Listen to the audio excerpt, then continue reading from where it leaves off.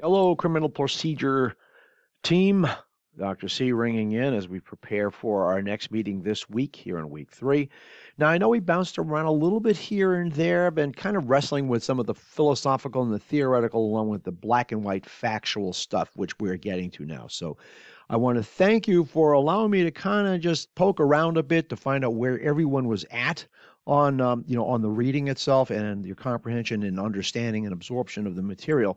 So I can't make you memorize. Memorization would beget multiple choice and true false, and there's nothing wrong with those. But I would prefer to talk about the mechanics of procedure, how things happen, and we'll do a review this week too as well, right from the beginning, looking at some of the key phrases, the terms, and the steps involved in, say, an arrest, and what happens during that time, and what can go wrong. So we're going to come right back to the black and white issues, the black and white topics. All right, I think we've exhausted the philosophical and the social construct, all those things right now, okay, which are important. But let's take a look here. All right.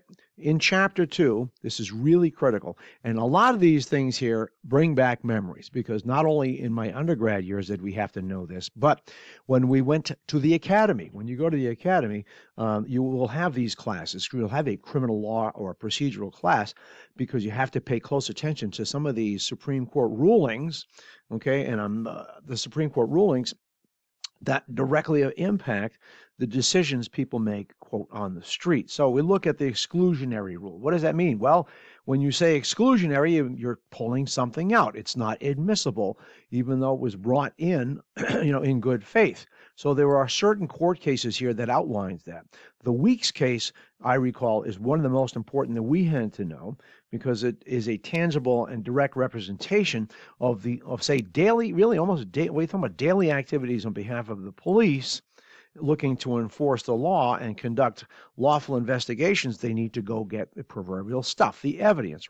So this one here was very, very important. Weeks was important. Elkins to an extent, but a bigger one that we had to memorize, per se, and we had to really understand its application was MAP versus Ohio. The Supreme Court decided there, okay, that the rule also applied to the states, that you could not bring in evidence that was unlawfully seized. All right. So in that case there, if I'm not mistaken, it was pertaining to some obscene materials.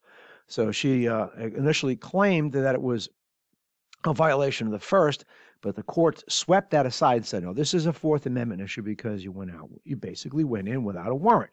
And we'll talk about warrants too as well. And what do you need to actually ask for, and how do you articulate that when you're looking to honor the requirements of the Fourth Amendment? Okay. So there's been debate here naturally concerning the applicability of the exclusionary rule. And this is how it works. When a defendant is challenging the seizure evidence, you'll have a suppression hearing, and that's usually at superior court. And all that needs to be established is probable cause. Right? And you know that definition. You have to establish probable cause to show that the evidence was taken in good faith. Okay, the information, the evidence, and the facts that's supported, an honorable alignment with the requirements of the Fourth Amendment. Okay, so you can read along here. These are important points that are in the book itself. Okay. And there's always going to be criticism of that, and there's a lot of, the thing about the amorphous quality of this thing is that evidence seized on every single case, maybe the particulars are going to be different. There may be a lot of similarities, but it's the how, who, what, where, and why that matters most to the courts. Were you justified? Who gave you the information? Does your evidence support it? Did you bring in enough facts and circumstances that would lead a reasonable person to believe that a crime has been or is about to be committed? There's also emergencies or exigent circumstances that may forego the warrant, an affidavit and warrant application. All right.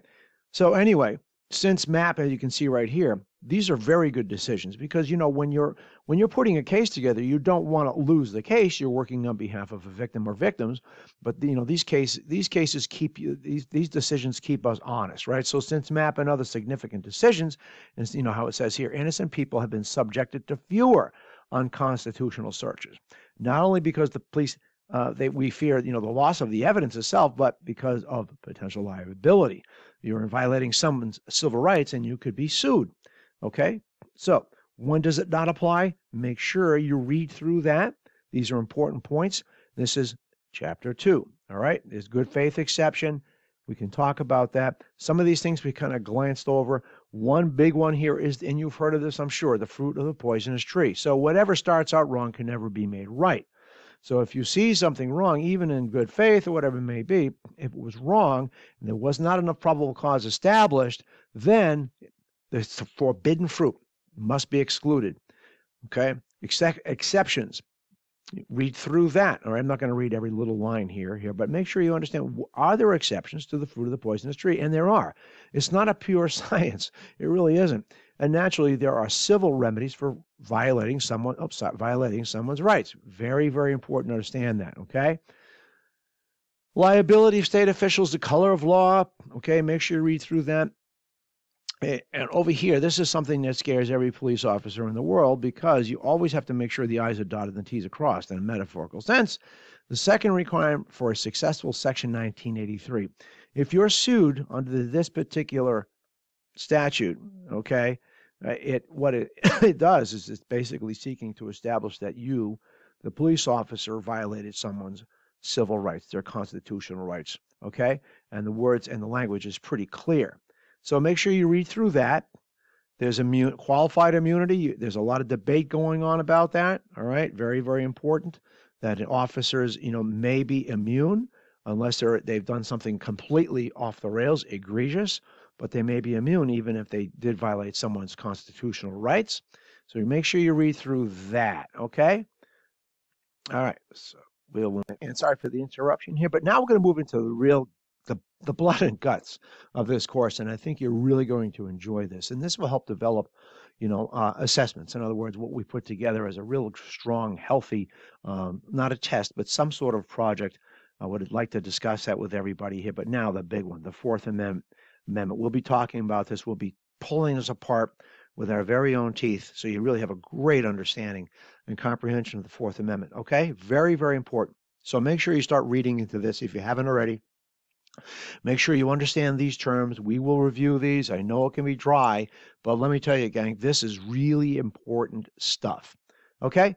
As you can see, this is a murder case that occurred in New Hampshire, where he killed a child. And so a lot of things do hit home. We are not immune to this. So make sure that you read into chapter 3. I expect everyone to really try to get a strong grasp on the cases. And again, thank you for allowing us to diverge a little bit, to digress and talk about the philosophical and theoretical aspects of the law. And now we're into the nitty-gritty. We're going to be talking about case law, and you're going to need to know some of these cases. Why? Not the world according to me, but these are case decisions that affect everyone's life, everyone's daily activities. Okay? So I will post up the PowerPoint. But get ready to get right down into the nitty-gritty. Thanks for great discussions this week, and we'll see you tomorrow.